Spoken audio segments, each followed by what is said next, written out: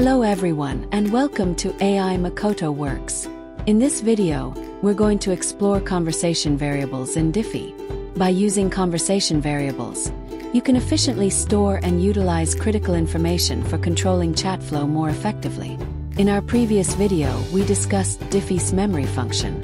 While the memory function is incredibly useful, it comes with limitations. For example, it has a size limit of 100 entries, meaning that older information can no longer be accessed once the limit is reached. Additionally, as the conversation grows, the number of tokens used increases, leading to higher processing costs. That's where conversation variables come in. They allow you to overcome these challenges by enabling you to manage essential information for ChatFlow control on a more permanent basis. In this video, we'll create a simple ChatFlow to demonstrate how to use conversation variables effectively. So stay tuned until the end. Let's get started. In this section, we're revisiting the ChatFlow from our previous video to make some adjustments to the LLM node. Specifically, we've set the memory window size to a very small value, just 2. Let's look at how this affects the conversation history. Here's an example of a chat using this new setting.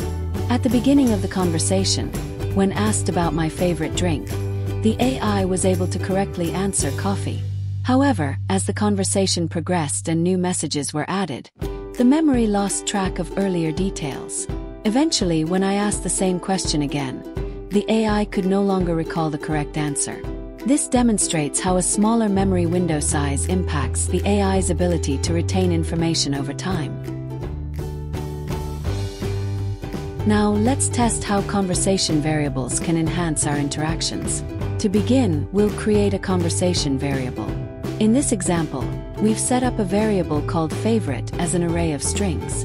This variable is designed to store the things that the user likes. By doing this, we can keep track of user preferences and make our conversations more personalized and engaging. Let's see how it works in action. Next, let me explain the ChatFlow we use to test the conversation variables. First, in the initial LLM node, we extract the user's favorite foods and drinks from their input. Then, we store the output from this LLM node into the conversation variable called favorite. Finally, the flow retrieves answers by allowing the LLM node to reference both the user's questions and the content stored in the favorite variable. Let's take a look at the first LLM node. In this node, the prompt is configured to extract the user's favorite foods and drinks from their input. As shown in the bottom right corner of the screen, the memory feature is turned off for this node. Next, the extraction results from the LLM node are stored in a conversation variable using the variable assigner. Finally, the user's question and the content of the conversation variable are set in the user message. This setup allows the system to generate responses based on both the question and the stored information. Here are the results of the execution.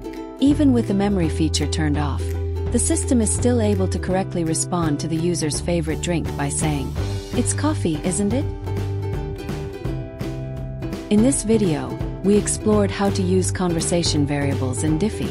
The ChatFlow we demonstrated was a basic scenario to help you get started with conversation variables, so the setup was quite simple. However, Dify provides reference materials in its templates for more advanced use cases. For a deeper understanding, check out the Personalized Memory Assistant template. It offers excellent insights into effectively using conversation variables. Dify also comes with other powerful features like environment variables. We'll dive into those in upcoming videos, so stay tuned. If you found this video helpful, don't forget to like, comment, and subscribe to AI Makoto Works for more tutorials. See you in the next video.